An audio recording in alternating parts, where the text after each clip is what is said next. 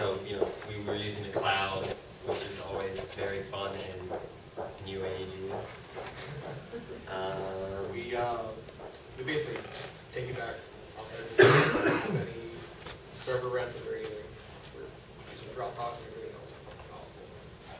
This is the first time I've ever done anything actually with JavaScript, as well as the first time I've actually used an API. So that was useful to get that sort of experience, because learning about programming and then learning about another API that someone else made is a completely different thing.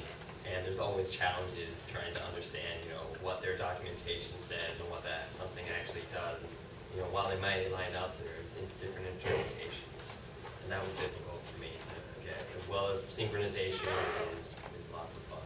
Yeah, it still is. I would just say web development in general, as far as real-time web-based applications. I mean, I've designed websites in that in the past, but nothing involved in this for learning all the various APIs and everything, basically. Aside from simple Do you have any guidance, or you just Just us. own web forms and examples, pretty much. Okay. And then So let's go with the demo. yep. Yeah. We're missing 2 people.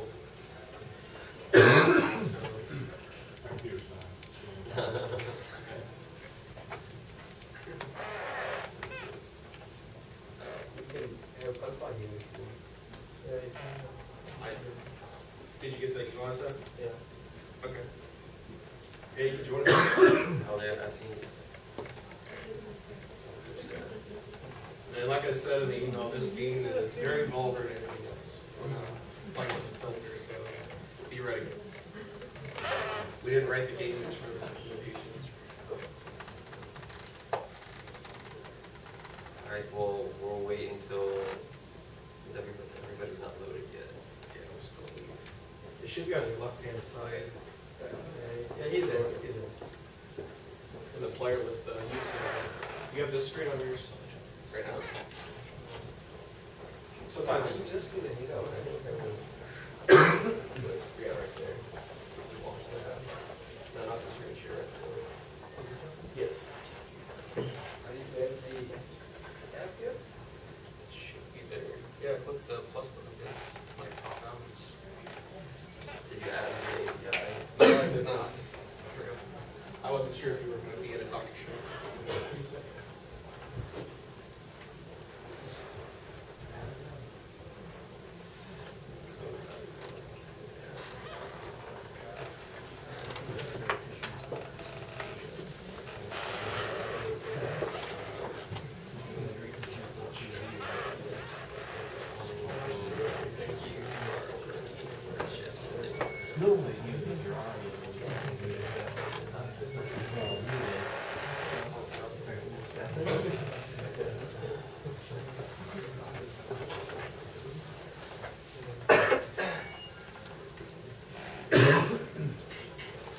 Chef, it's just admit at hostess.org, correct, for your user account? As far as the account you're on, correct, is just, the account you're on right now is just admit at hostess.org? No, it should be amitpshat@gmail.com. Okay. AMITPSHATH. Or handout, because that's what.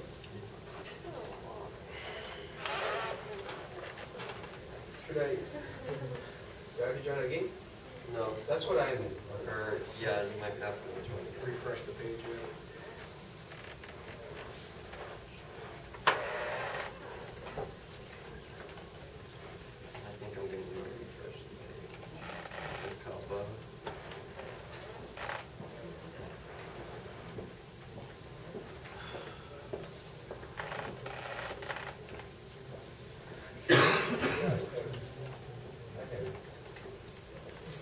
So to explain some of the game mechanics of the game, what will happen is there's 2 types of cards. There's black cards and white cards. Black cards are dealt out first and they give a prompt, and then one person will be a judge. And everyone else will have to choose a white card which they think is the funniest one towards that prompt. And the judge will then say, oh, I like this one the most. And whoever the judge's white card they like the most gets the points and wins that round. And then the next round is a new judge, and you go on. No, because it's supposed to be. This is a note game or invented game? This is in the actual physical card game, which is really has been released as Creative Commons. Oh, license. wonderful. Yeah, so we can reproduce it, we just can't crop it off it pretty much. At all. Oh, you can't wait up there. Yeah, at all. They split it non-commercial. They say you can't have ads on the site if you're using our stuff. You start because you're Okay. So we'll start the game. We'll say 2 points required to win. Okay. All right. So Dr. Chef is the judge this round. So what's the new fad diet? You guys get to see my answer. So we'll, I don't know. What do you guys think works out? Waterboarding. I don't know. Maybe a passionate Latino lover. I think I'm going to go with an ice pick lobotomy. I think all of these were diets. And so we'll submit it. It'll show up here, but we don't know which one it is. Yes. How you submitted your card? You're still trying to figure one out. Figure out which is the least offensive card. Least offensive. There's too many attractive choices. So now the card just met, so Dr. Chef, when you click on them, because we can't see them either right now. When you click on it, it will reveal it for all the players, including yourself. Okay, let's see. I can't see all the cards because my, let's see. This thing is we can covered. make the video. Can I drag it? Yeah, if you. Oh, maybe on the cards. Yeah. We were about to cut it at one point. Small revolutions of paint and butter. Okay. There's no resizing at this point. All right. There you Oh, go. there was my card. There were safer choices here. Actually taking candy from a really nice. All right, guys. So I think we should. This is fun. We could have a lot more fun, but we need to move on. Of course, I could. Really impressive in terms of the fact that you have used the latest, one of the, I think Google Hangout, Google Doc, all these things have some unique, thing, and using APIs for those things, integrating that in the game is just fantastic. It's a huge thing. You guys have what it takes to really mature into much more high-end programmers. So take the opportunity, take the chance. Maybe you want to join the next class to get even way beyond here. But, all right, wonderful. Bye. Well, thank you. Next class.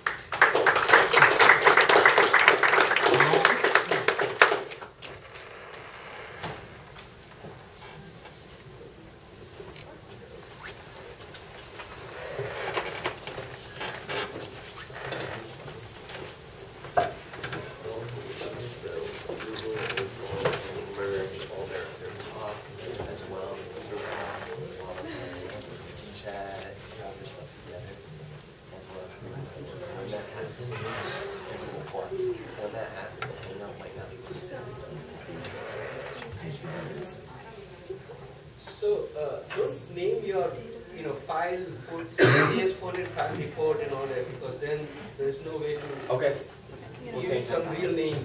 What's the standard yard for your I'll have the generic. In government case, you might as well.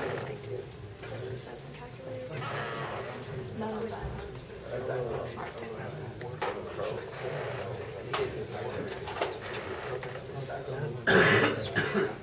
So this is exactly.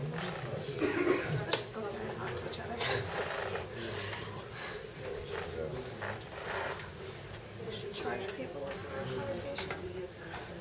So many witticisms.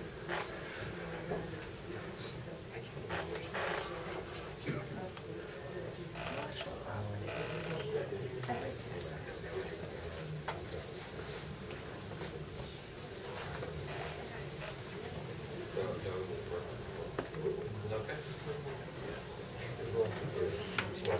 Okay. Okay, so the project that our group did was Go Fish. Multiplayer online interaction was, I guess, the highlight of this game. Our main objective for this project was for multiple people to be able to log into the website, and then from the page they would be able to start a game, which would take them to a gameplay page, and then they could play out a game of Go Fish using pairs, standard rules, but using pairs instead of sets of four or suits. I don't know. Okay. So this is a small snapshot of our interface. You use the text box in the top left to type in a username, and then you just click login, and it would add you to the text area. It would add your name to the text area. Our initial goal was to have multiple games running simultaneously. So you would log in, and then you would choose which game you wanted to add yourself to. One problem we ran into is we decided to do everything from the ground up as opposed to building on an existing framework, just to give us more experience working with something. We used Amazon Web Services, which was new to all this. And as we found out, their API isn't very well organized as far as finding the information about it.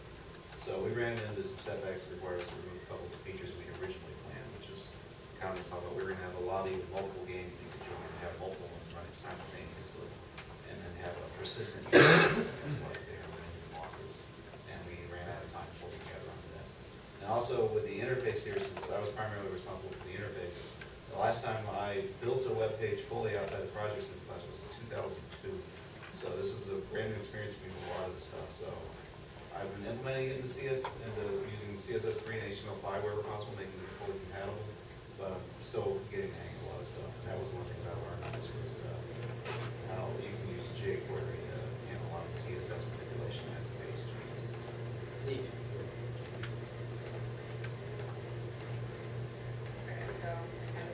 Okay, so where we're at, you can actually do login, and you're automatically added to a game. You need to be silent. He's got a slide here. Yeah. I'm first. Okay. Okay, so what I've done, I was responsible for AWS, so setting up the account and the website and everything. Like I said in the midway presentation.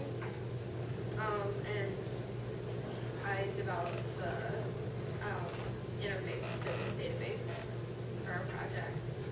AWS, working with that was really new to me. And also, this is the first team project I've had since software engineering, so judging the amount of time and work required for a project, I don't know, I guess I have a better feel for that, and planning so that we can actually get it done on time. Okay, the original thing, I guess, was my idea, and I talked to some people and kind of came up with a basic design for it. What I did on the project was we communicated with servlets, and so that's kind of the man in the middle. Adam did the front-end interface stuff, Kylan did a database, and I was a mediator or whatever. He would contact my servlets, and I would talk to the database. And so the main thing I learned was when I did project 3 in here, I used PHP, so this was my first time doing servlets.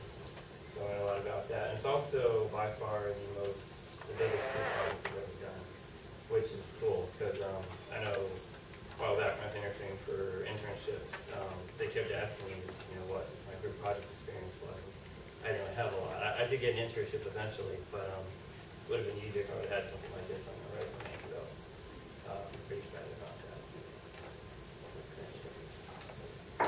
And like I said earlier, I worked on creating the general layout for the website. I handled the client-side programming for JavaScript that runs for each page of the project, which is a index where you log into the board where the actual game is played, and they share a style sheet. And then I communicated in that service through the AJAX calls, and I used jQuery API extension on JavaScript to a lot of the code. And then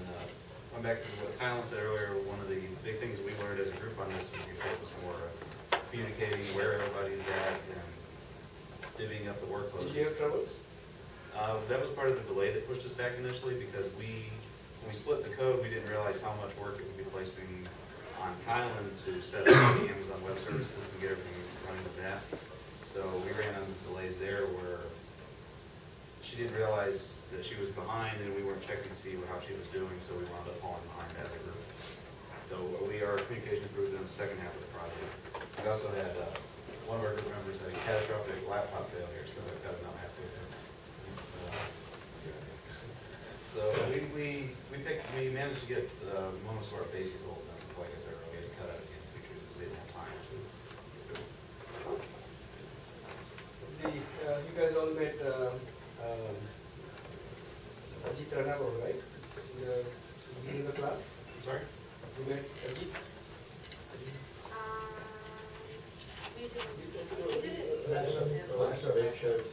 Short web services?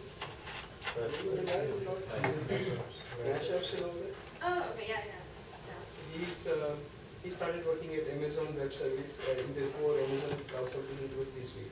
Okay. Oh, wow. Maybe you can clean their API out. And then we'll do a short demo of some of the features of the game here.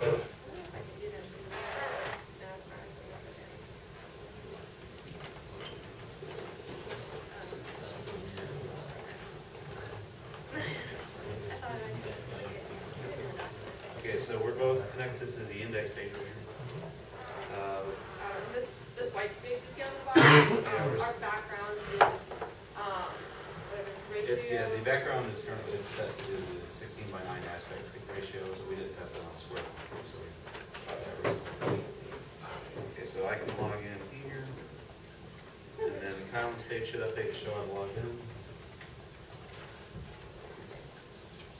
And when Kylan logs in, and this works, it refreshes by sending we keep track of something called the event ID, and the game each user keeps track of their event ID, and they compare it with a quick refresh call every 2 seconds to the server to see if the event has changed. If it has, it makes a pull request for the users or the game state. So here we're both updated. Once someone logs in, the logout function, or log in is disabled, log out is enabled, and I can log out here and it'll update on the page. And as long as we have multiple people logged in and start the game, and any player can start the game, I'll click start here. And then once it catches the event ID, it updates and brings in all users who are currently connected. So, it deals out all the cards automatically tied to who has the first turn. I think it's pretty much just an order of people logged into the game. So then to take a turn, I have to choose a person. I want to ask for a card. So if there's multiple people, you just pick one of them. So I'm putting an Adam, and I'm going to ask them for a 6. So now it's saying, is that really what you want to do? And I'm going to say yeah.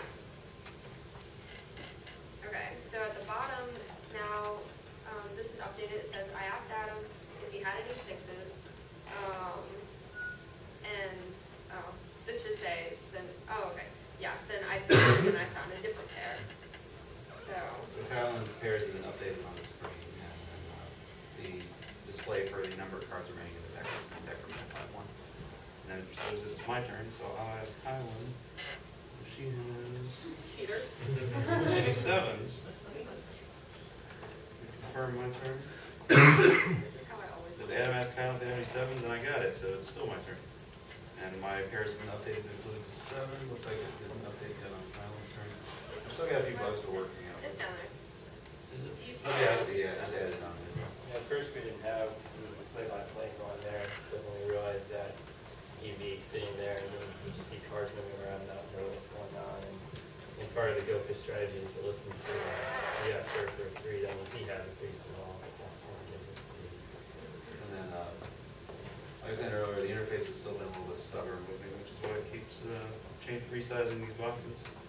But so the game will continue like this until one player won, and that window will print out who was the winner and bring everyone back to the login page. In the interest of time, we'll just go ahead and log in. that's fine, that's done. So you can leave game here. And I just logged out, so come and Yeah, that's one of our things.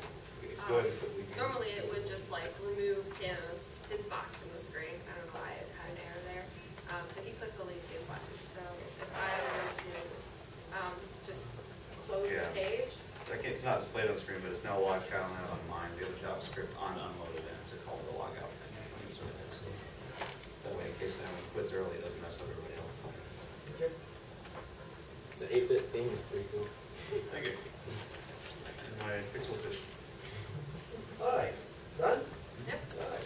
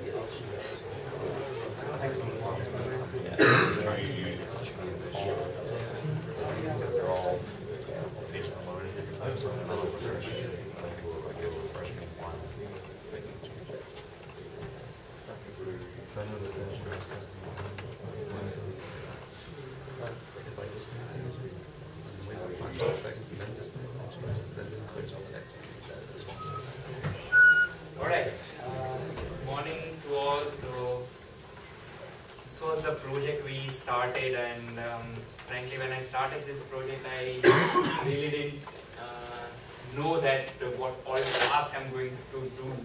So I assumed before starting that I'll be given 2 data sets and just finding out difference from 2 data sets. So from that thing I started, I thought that I'll be having a set of quiz and that's all I need to do. But then I didn't have that thing. So the real question before starting the project that in the disaster scenario, we have resource seekers and providers. So can we really identify these seekers and providers using social media? And the next challenge is, even if we can identify those seekers and providers, the challenging thing would be, can we identify the particular resources being needed in the scenario, in the disaster scenario? Can we identify the particular resource providers which are providing these resources? So that was the big challenge. So if we are able to identify such seekers and providers, as well as the resource being needed and resource being provided, and if we have put all together in a rich knowledge base, then we can really apply mapping scheme and we can come up with really cool results. We will be able to answer questions like, alright, in New York on this particular day, these are the things which is really required, these are the things which are available at this place, and ultimately we will be able to bridge the gap between seekers and providers in the event of disaster.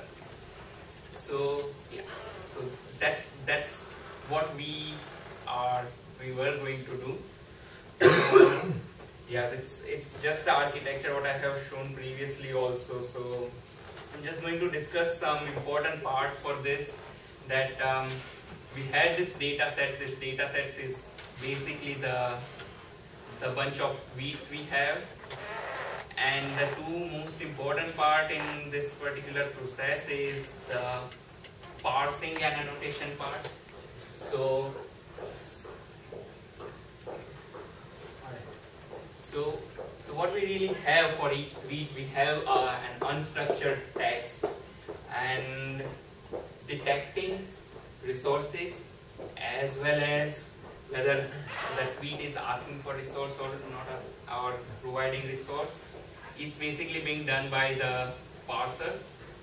Then we are annotating that parsed data so as we can create a rich knowledge base to answer some of the important intelligent questions that were discussed previously.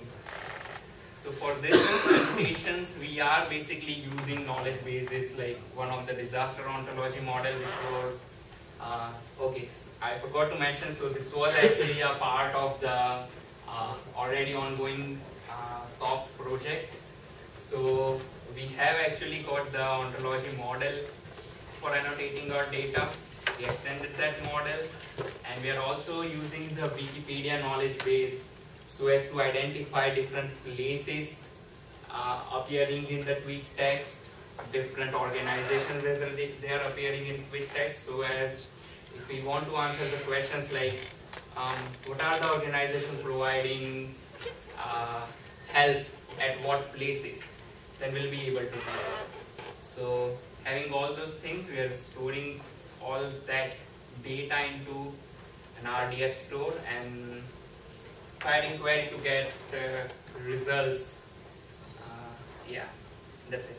And we are communicating through servlet between the backend and front end. So by far now it was all good. We did this part and we were communicating between front end and back end.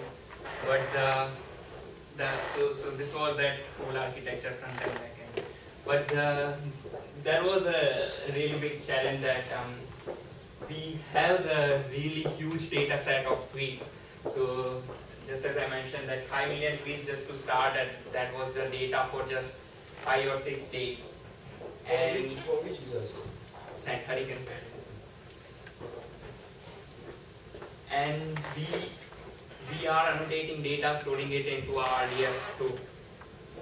RDF store, and we are after that we are mining knowledge from that database. So if we have our servlet firing query to the database directly, then what happens is every time we have to look through the annotated 5 million tweets, and for each tweet we have some 7 to 8 properties. So ultimately what we have is 5 million into 7 to 8 data set to look for every time someone tries to see something over the user interface. So what we come up with, we just decoupled our database and our front end. So almost all the processing we do, we do the offline processing, we generate the files and data for the particular date by particular locations, and then we provide those files to servlet. So now servlet doesn't have to go to the database to get the data and can do the real quick processing. So we'll show that part in the demo, that it will be real quick even if it has the huge collection of that weeks. So after doing all these things, what we were left with with this kind of data. So I'll just mention. This is very interesting, but we don't have time, unfortunately. I must get out of here at 12:30. So. All right. So I guess. So yeah. So point out, be precise. What you want to say, and I'm really interested in. The whole thing is the novelty of the problem. Yes. So I'm interested in how you got there. You're a gadget student. I'm not going to focus too much on the technology aspect. So show me the research aspect of it. I want to understand what you learned for the technology. That's what. Okay. So by research aspect, here we were able to detect what are the things being provided at what places. So if you see this database, this is the database for one particular class, that for shelter, this is the information which is really important to people. So, but the thing is, it's full of noise if you see this particular data.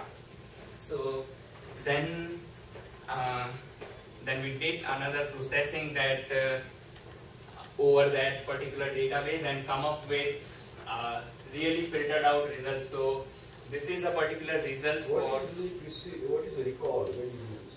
You must be using a lot of recall. Yes. So basically, for one day, this is the data for 29th day, and the recall for the particular shelter providers was just this one. Point is, we have a lot of things. Some of them from that you are filtering. It's quite possible that there was something that was correct that I want to filter. The noise is almost in your hearing. That is, you have high precision. Yes. But that doesn't mean you have high recall.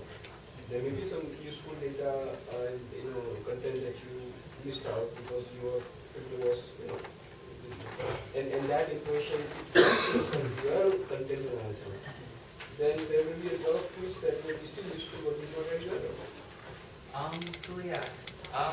Actually, frankly, I don't have the numbers at what number of weeks I did. You have to do to see the data.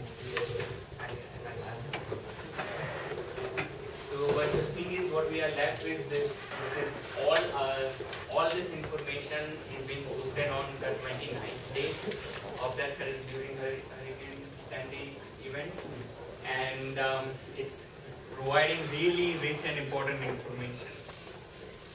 So, yeah, these are some of the stats regarding noise analysis. So I guess it's all there. So from my perspective, what I learned was when I started, I didn't know the unstructured text processing, social data analysis, using text parsers. So I have used 7 to 8 parsers. I have also come up with my own parser. And the important thing was I have not used the semantic databases to mining out the knowledge before I started on this project. So it was a really good exposure to these things, and the most important aspect was the research-wise that how social network can help in different scenarios. So that's what I'm doing with. And Alright, so for mine, I'm mostly just working with the front end stuff. This is just kind of an overlay of what I did as far as the communication for the two widgets that I helped to morph into a new thing. Pretty much using PHP scripts on the graph load, load up all the pins, and then when you push that pin, it retrieves data based on that geographical location. For the networks, what it was retrieving specific data from that I had stored already for each one of the networks, and I'll kind of show you what I'm doing here in a second.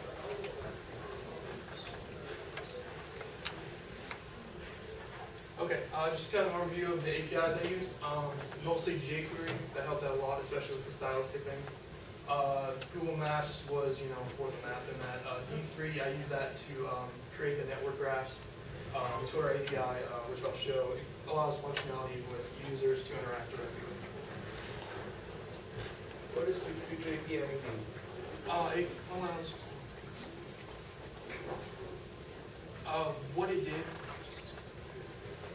What it did was it allowed for.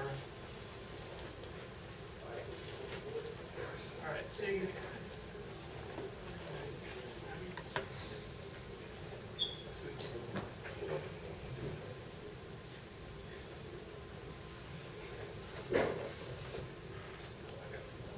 There we go. All right.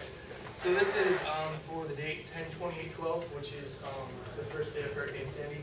As you can see, there's not a lot of data available, but even then, if you click into one of these, you can, through this little tweet button right here, you can communicate directly with the person. So, say if you were logged into Twitter, you can, do an ad, which will, the individual that you're adding will, see this and be able to respond to you